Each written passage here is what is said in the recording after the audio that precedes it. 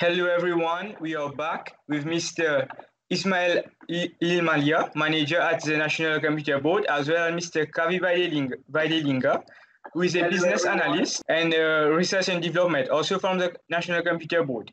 Mr. Kavi, can you tell us a bit about the Open Data Initiative? Yeah. Okay, I'll leave the floor to Ismael because he will start. We have started Mauritius to follow the trend in other developing countries like UK, Canada, to publish all the data sets published by government as open source. So we have started this quickly. And so this is a possibility for researchers, for mass media, journalists, and developers to access the data, which is open, and they can build apps or use the data for research. Okay, that's good. I think I will hand over to you and you can start your presentation. All right. So basically, we are starting with the Open Data of Mauritius. We have the website is data.gov.mu.org. It's hosted at the National Computer Board. The journey has started some time back in 2017. We had the World Bank who came to Mauritius to check whether we are ready for Open Data readiness. They have prepared a report, which was approved by Cabinet in 2017. Further to this report, we have prepared a national open data policy, which was approved again by Cabinet for appropriate guidelines for ministries, departments, and parastatals to release government data sets as open data. As you are aware, government produces a lot of data. Some of them they are published on the Statistics Mauritius, some of them are published on their own websites, some of them they are not published at all because you know the reticence of government to publish everything. So now that this is law in Cabinet, so more and more parastatals and ministries are trying to adopt the strategy, but still we see year by year it's going to increase a bit. So each of the ministry and parastatal, we have set up an open data team, mainly somebody from administration and one technical person, so that they can supply us, the NCB, their data.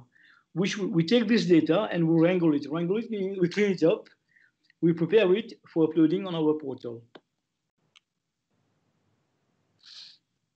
So we are trying to promote, as usual, open data. We have to promote accountability and transparency, public service improvement, because all data is scattered everywhere around websites or Statistics Mauritius.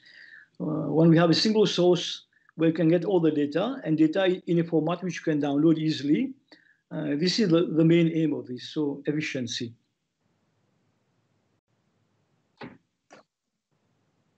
We have a lot of open data which can be accessed to the public without any restrictions for usage and distribution, meaning it's open data, you can use it, you can transform it, you can use it within an app or within a web application. We have APIs. So these are some of the sectors of application data sets we have: transport, environment, weather, statistics, financial. This year, we are going to concentrate on transport because we have reviewed a bit other countries, and we have seen transport data sets brings a lot of plus value. So why open data? I think it's quite obvious for everyone. It belongs to everybody, even if it's produced by government. It's been paid by public money, so we have a duty to share it. We can create a lot of economic value, provided developers and researchers use it correctly. The data has to be updated regularly for it to have to make sense. Okay. So this is basically what we have right now on the left of your screen. We have the government, which is producing data, and the data is going to be accessed by a lot of categories of people, mainly businesses. We have also academia, students and lecturers and universities to take the data and to evaluate and to do research and to come to conclusions. We have also the media. And on the other side, we have people who are going to use this data to develop something or to build upon this to produce something with economic value, like developers, gamers, municipalities. So at present, we have most of the data which is supplied by government. But our vision is we have to open the portal to also data from private sector. So this year we're going to start for the transportation sector. So we're going to get data from, let's say, private companies in transport. We are trying to encourage private sector to contribute more to the portal.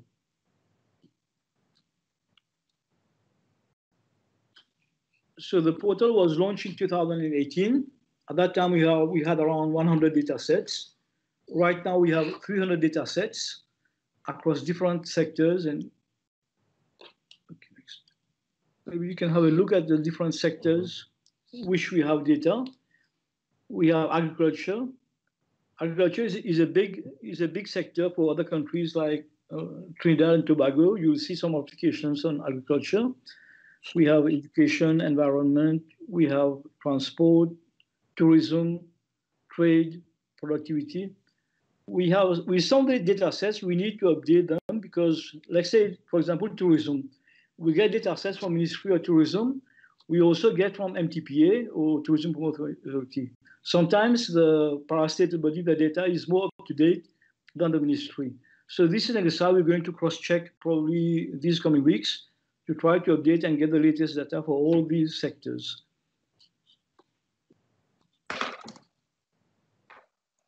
Okay, next. The next slide. Okay. Is it? All right. So this is an example. Once you click on a data set within a sector, this is one example we did for fixed speed cameras where we got the collaboration from the police. If you had a few months back, if you search for locational fixed speed cameras, there are a few guys from the community who did that on their own time, but it was not very up to date. So the police managed to give us, so we have all the data sets for the speed cameras. You have the location, the latitude, longitude. This is what we have on the open data sets, tabular format. We have the same information on our Geo portal, which we'll come back to later with Kavi. So once you have a data, you can download the data. You can download the data. You can even have, you see at the top, you can download the data. You can do search by the data. You can also have data API. It means you are free to use this data to use in an app or in a web application, and you can use this freely. So we go back to data transfer. We're going to concentrate on transfer this year. We are trying to build a maximum of data sets on transport. When you have several data sets within a sector, it's very easy to compare data. For example, we can have the data, how many types of vehicles which are involved in accidents for a year. And also we have the evolution of accidents over the last 20 years, or the last 10 years, which researchers can use to do and correlate. We can also correlate this data for accidents with the number of vehicles which are circulating in Mauritius. So there are very good analysis which can be done using these data sets. For example, for the traffic, journalists can use this data to tell a story. For example, we have number of vehicles over the years in Mauritius. We can correlate this with number of accidents every year, whether it's increasing with the number of vehicles. These are stories or analysis which can be done very easily by anyone. It's free. An example which you have for open data, but this is not from Mauritius, this is from Trinidad and Tobago, right, Kavi? Yes. Yeah. So Trinidad and Tobago, they have put all their data on soils and cultivation, plants, BLNs and all that as open data on their portal. And people can go, planters especially, they can go and have a look at, for example, this type of soil, what type of soil it is, their pH, and what kind of crops are appropriate to be planted on this type of region. This is something which is excellent, and we hopefully, maybe next year, this year we're going to transport, next year probably we'll go agriculture, and we'll try to get some of these data from Ministry of the Land Drainage Authority. There are different ministries which are compiling this type of data. Based on the apps which UK has produced a lot, I don't know how many thousands of data sets, and people have been starting to use the data sets, especially developers.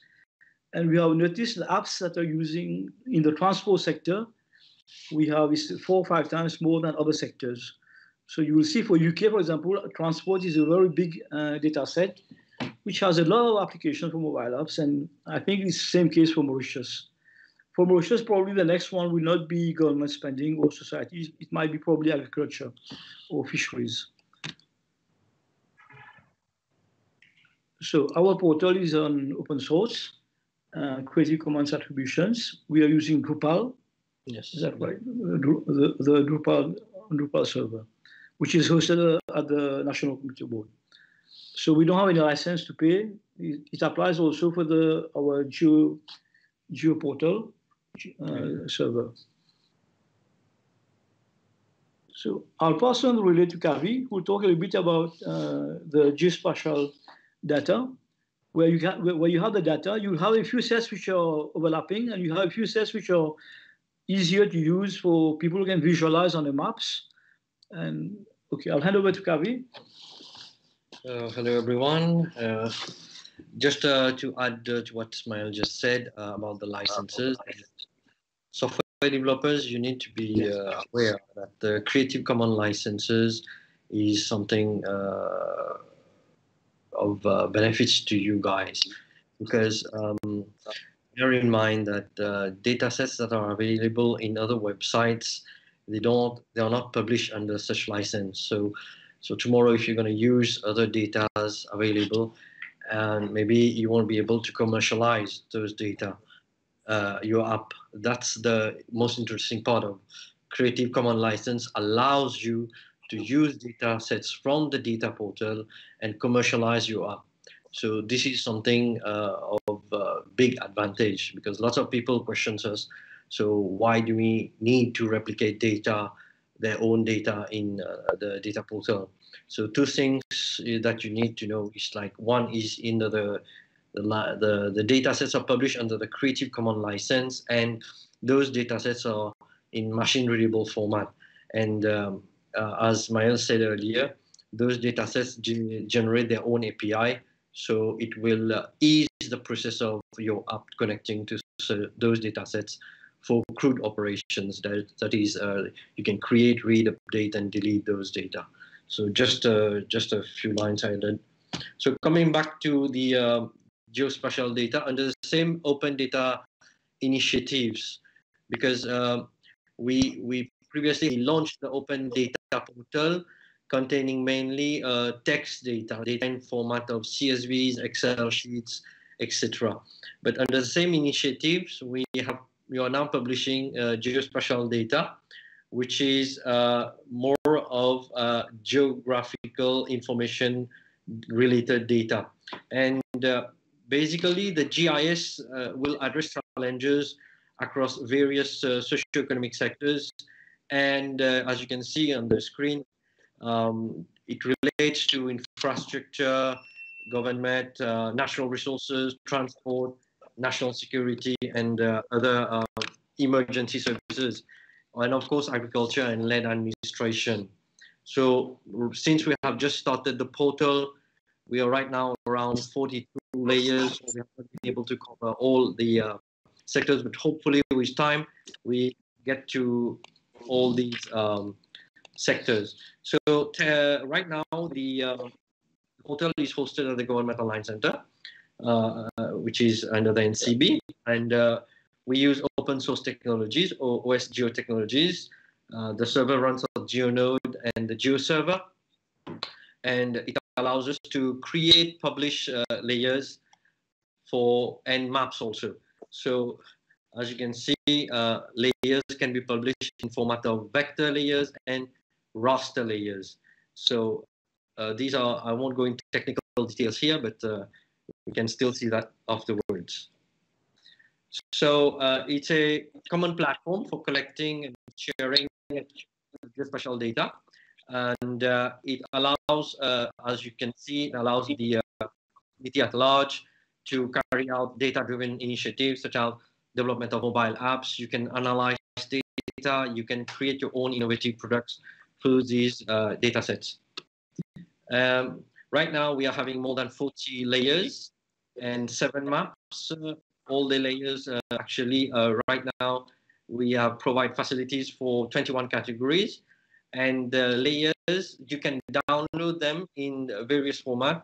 You have S3 shape files, you have KML files, CSV files, and even other formats. So yes, as I mentioned earlier about the APIs, for example, this is one data set which relates to automatic teller machines around the island, and it is hosted on the Open Data portal, which is run on the DCAN software, open source software. And as you can see, this is the resource ID as I highlighted in yellow. This is the API generated by the Open Data, the data portal. It is automatically created once the data set is uploaded there. And this is, you can use that for connecting your app to such to the data set. Coming back to the geospatial data layer. So these are examples of layer.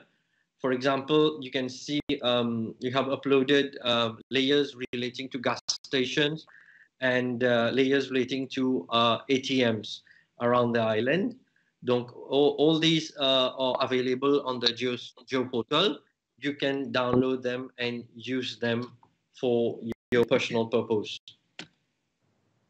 The portal also allows you to make maps. Maps are basically allows you to cross-analyze across various layers.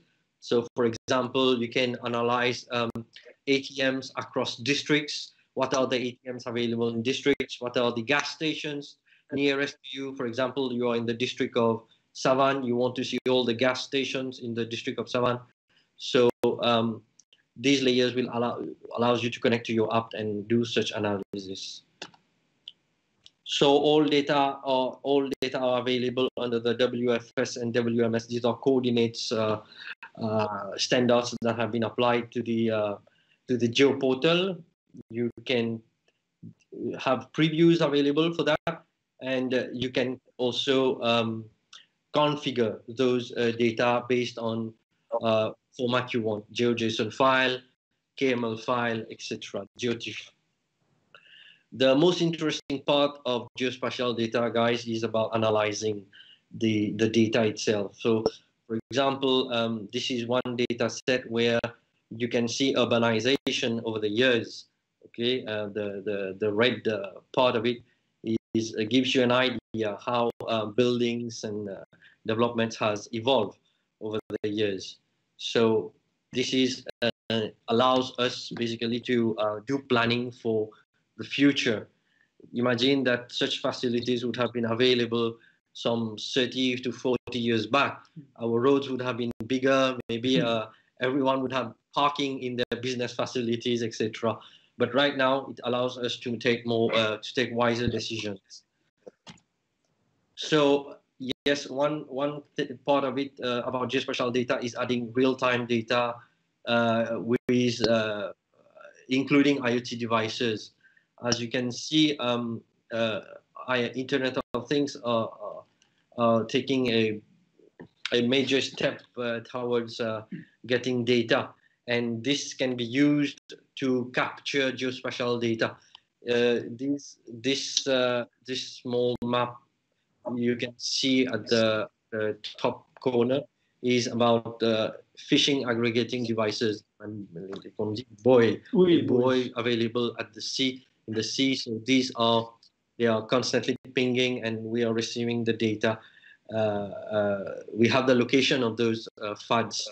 This is real-time spatial data. So how do we, at the technical part, at the back end, we actually, there are two software available to create those geospatial layers. One is ArcGIS and one is QGIS. ArcGIS is basically a commercial software. And quite expensive. Yes, very expensive. And whereas QGIS is open source. Whatever you can achieve in ArcGIS, you can achieve the same thing in QGIS. Yeah, more or less.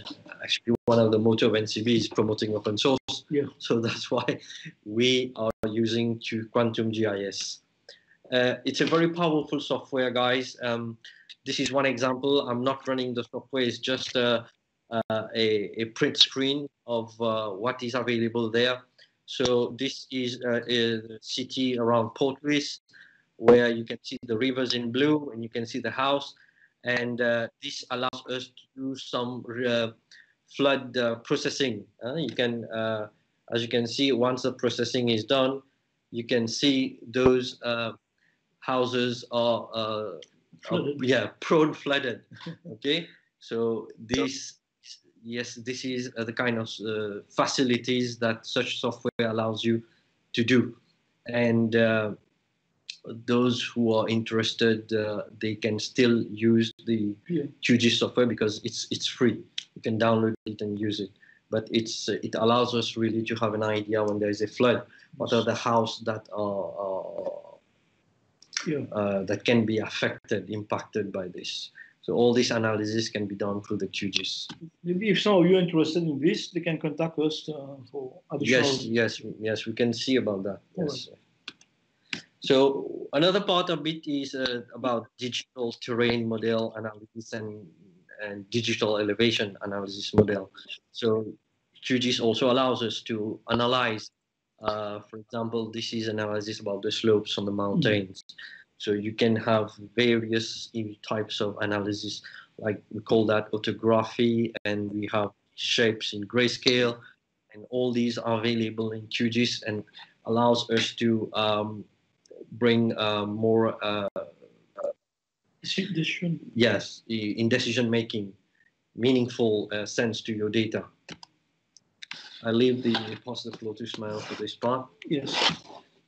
So once we have done the QGIS and our GeoPortal, we have received interest from government. Right now, there is District Council of Mocha. They have mapped all their assets. They have fleet management. On top of that, they have the assets like poles, electric poles, drains, outdoor facilities like gymnasiums and parks. There are different buildings, and they have done this through a private company using ArcGIS. You can see at the top, this is what they're using the system is ArcGIS. So you can see some of the assets, and the assets, they can show whether it is broken or it's in the repair or it's new. So the government approached us, and NCB is going to be working with local authorities and district councils to do this through QGIS, because QGIS is free and they don't have any other licenses to pay. So basically, we'll have the server, the GeoNode server here at NCB or GOC. We'll be administering the portal, and the local authorities will have access to either map all their assets directly through a web browser or through a mobile app. We also, this is the first time NCB are trying to go and develop something. So we are developing a mobile app. You will see District Council asset collection. So we'll have around 10, we have municipalities and district councils. So the mobile app will allow someone on the field to take the app and select which district council, select which asset, whether it's a pole or a drain or whatever it is. Once they select the asset, they go close to the asset, let's say an electric pole, and they just press to get the longitude and latitude, and they enter other data like the asset name, asset code. If it is something which is not a single point, it's like let's say a football ground, which has multi-points, or like a drain, so they can repeat this along different vertices of the assets. And once they do this, this automatically goes and updates our GeoNode. So this is something which we're starting, and we believe that this is going to be a very important project. We are in the first phase of this. Probably by next month, we'll have achieved a lot more. So before we end, we would like to have a little bit involved in the community. Right now, we are more geared towards government and parastatals and all that. I think private sector, they have a lot of open data. Some of them are reticent to give it out, but probably some of them, like transport, like we were thinking of agriculture, we are trying to get some of the data private sector. We encourage this. Sometimes we prepare data sets. We are not best placed to know which data sets are more valuable. So we welcome suggestions from the community in general to propose, let's say we would like to have this type of data sets from which institution, and we will try to liaise with them and see that there's a huge interest for this. It's time you publish them and give it to us. There's also QGIS. I think we are using OpenStreet. We're not using Google because of proprietary and open license.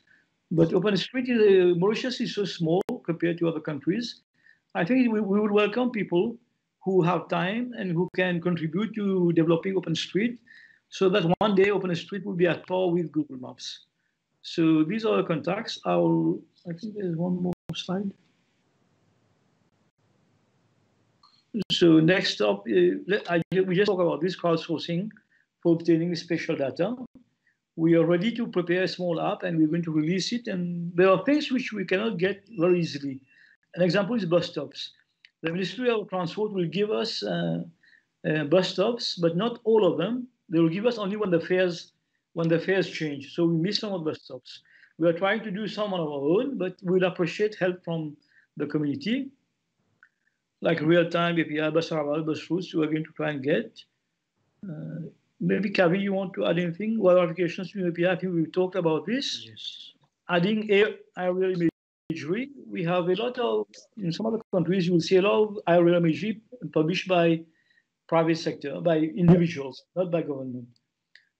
So maybe some of you can supply this, and we can point it on our map, and we can see this is contribution of the community. Our target is to increase every year by 100 meters, and hopefully we're on a good track. So if there are any questions, we will. Yes. So we thank you, and we hope you have benefited from the session. And if there are any questions, I will let Girish. Yes, we do have some questions. We have an amazing audience. So yeah, we have some from Sandy. Can we request for data sets to be made, and what is a realistic timeline to expect? Can you what? To make a request for a data set, what is the realistic timeline? Oh, no. If you make a request for data set, if the data set is available somewhere in the ministry and parastatal, I think we can get it very quickly. Okay. But you know, sometimes we are the hosting the data, but sometimes it depends on the decision of the institution to release the data. If the data is something not very confidential, I don't suppose there are going to be no problems, and we are going to do the liaison between you and the institution. Just to add to that, I encourage the developers, if they need data sets for the app, they can first come with a case a scenario. So this means what they're going to use the data for, how is it going to benefit the citizen. So we can use that to leverage to the institution, so that they can release the data. Because as Ismael said, it's not always an easy task to get the data. If the data is already public, does not confidential, does not contain sensitive information, then we can do the cleaning process. This is very fast. We have a team for that. We can do everything for up to the uploading. But getting the data, it depends. It depends on the how sensitive. Yeah, how sensitive it is. Or as I say, if the stakeholder sees that they are gaining from the app, then most probably this will be as fast. And I think the policy development and institution, in principle, should not refuse to give open data, because this has been approved by cabinet. So that should not be the main issue. And you know, government, we have just released a new portal. We are going in line with trying to opening up the maximum of data and make it user-friendly and let people use. So we don't anticipate any big problems. So if you have any data sets you require, let us know. Okay, I have another question. He's been looking for road accidents data with location, causes, date, vehicle type, number of casualties, but he couldn't find it. Can you recommend him where he can find this? Yes, I know this is something very interesting. A lot of people are looking for that kind of data. But just let me tell you, is something wonderful. Well, it's never too late, but it is being done at the level of the Commissioner of Police and the insurance sectors. They are collecting the data. They have just started. I don't know if it's as from last year, but whenever there's an accident occurring, there is the policeman with a tablet going on site, feeding all this information in their database. along, and it's something which is connected to the insurance also. Well, I don't know how far they have reached in that, but hopefully we will approach the Ministry of the Police Force and see if we can get some of these data, because the problem was the data was not even collected. That's why you couldn't see it.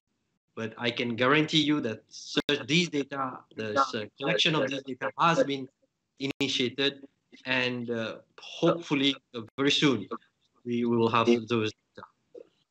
Because we have the accidents, we have the causes of accident, we have the types of vehicles involved in those accidents, but the location of those accidents, we don't have it. That's where we are going to see how we can plug the data from the those stakeholders. If I may add, the police has given us the list of accident-prone areas, which we have already mapped on our geo portal. So we know where most of the accidents happen on the map, but we don't know on which day, and this is not. But we already have the list of accident-prone areas. Okay, yeah, we have another statement or question. The data set shown on your graph ends in 2016. Can we expect the 2017 till 2020 data? And he's saying that he shows that you agree that these 3 years data will be more helpful. Yes, of course. Just to add to this, this is a project we have just initiated. So we had to start somewhere. So it was a very bulky task. So we had to retrieve data from the statistic Mauritius. And actually, there are CISD officers posted in all those ministries. They are following up, and we are doing the update. And of course, I'm sure those data are available. So if there is a request towards this, it will be definitely one of the priorities. But the process of updating has already started, and I'm sure that this will be done in the near future. And sometimes we get delayed. So by the time the data is prepared by the institution, and by the time it gets approved by Statistics Mauritius, there is a delay. So this part we cannot control, but we are encouraging all ministries to keep up to date. Okay. We have another question. Where do we find and access those data? We have given out the initial data.gov.mu or GeoPortal. Wait, just give us a minute. Ish, can you switch to the full speaker to show them? The URL is already at the bottom, data.gov.mu.org. So this is for the Open Data Portal, and you can still have our GeoSpatial data at the geoportal.gov.mu.org. So you can these portals are already live, so you can access them, and the data sets are available there. Yes, another question from Sandy. How many of the data sets are updated in real time, and which ones? In real time, right now we have only the fishing. The FADs, fish aggregating devices, but we still working with the Met services to try to pull those data from their website. Yeah, the weather data. Okay. Our infrastructure is ready to pull in any data, but it depends on availability. But I think with the growth of internet IoT devices, where we will, once we get the data, and like Kavi mentioned, weather. So it depends on a lot on what we get from the institutions. Okay. Okay. Yeah. So yeah, it's a great. Some of you, if you have any ideas on what kind of real data will be valuable for some of you, this is also an area which you can suggest and you propose to us, which we bring along to the institutions to say there's interest for this kind of real-time data. Hey guys, if I may add something, thank you very much, Mr. Limalia and Mr. Vithilinga. Is there a way for our audience, our viewers, to make those comments and suggestions? Maybe the National Computer Board has a specific email to contact to make those suggestions? Yeah, we listed the mail, and if you go on our website, nationalcomputerboard.mu, www.ncb.mu. At the end, you will have a section on open data and our Geo portal. You can contact us through there, or you can just send us an email on prd@ncb.mu. PRD is Planning, Research and Development, prd@ncb.mu, or you go to our website and you'll have all the contacts. All right. Mr. Limalia, I might have one more question for you. As you know, I'm somebody who has been really pushing for open data. I've been meeting you guys in different of your seminars and all. I've been asking a lot of questions. You might know that. So I have a question with regards to the Freedom of Information Act, which is something every now and then is being mentioned. So do you guys believe that a Freedom of Information Act would make will make the accessibility of open data a bit more frequent?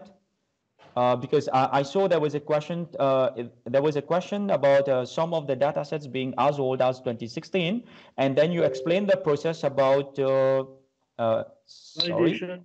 Yes, and then you explained the process about you need to get approval by Statistics Mauritius, and I'm pretty sure that's not an easy process.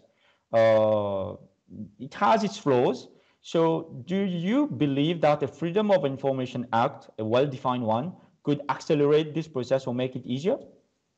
I think so, but even without the Freedom of Information Act, the government through cabinet has approved that all ministries by law are supposed to provide the open data.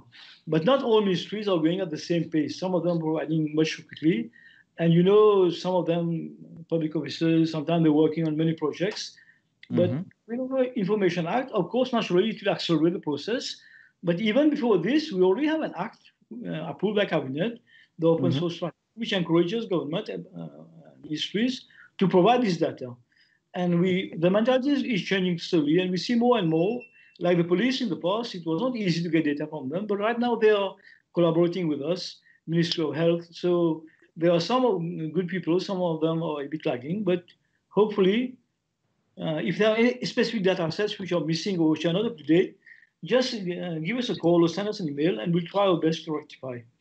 Sure. All right. I'm pretty sure the local, the developers community in Mauritius are very much interested. I can see some comments about, yes, a lot of developers are interested in the open data sets so that they can, make a maximum use of that. Yes, exactly. Just having data for the sake of publishing data is not meaningful. We want people to adopt and use it to produce something. Yeah, sure. All right. Yeah. All right. Mr. Ismael and Mr. Kavi, we had an amazing audience. They are thanking you for your presentation, and as local developers, they using open data, they think that you're taking a great initiative with open data. So yeah, I think that this was a great presentation. Thank you very much. I think it's good for now. Thank you. Maybe you have some few words to say at the end. Take care. Take care. Thank you. Thank you for your time.